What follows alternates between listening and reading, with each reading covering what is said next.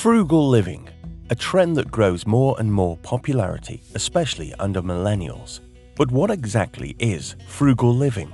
If you search the web, you'll find thousands and thousands of pages with tips on how to save hundreds in 2019, or how to retire at the age of 35.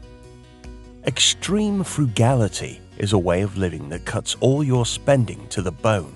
So why is frugal living expensive?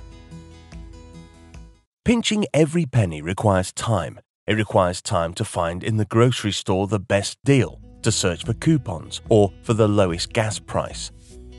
Sure, some frugality such as DIY repairs might be beneficial, but does it really matter to save 30 pennies on a bag of cereals, 2 cents per gallon of gas, or is it worth to apply online for free dish soap samples?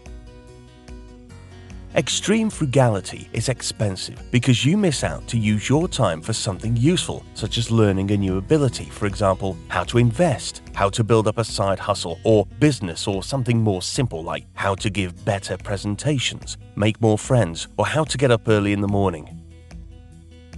Spending can only be limited to a certain extent, and with a lot of effort, you might be saving $1,000 per month, whereas income opportunities are endless. It's like betting against a bull market, hoping for a short-term down, although the long-term trend is upwards. If frugality also results in choosing unhealthier options, it can become even more expensive in the long run because of higher medical expenses, missed workdays, and so on. In my opinion, everyone should ask themselves how much 1 hour of their time is worth. If it's 50 pennies, then continue comparing bags of cereal. If it's $20, $30, or $100, be frugal when it's worth it and concentrate more on income opportunities. Thanks for watching, and please consider subscribing and to like the video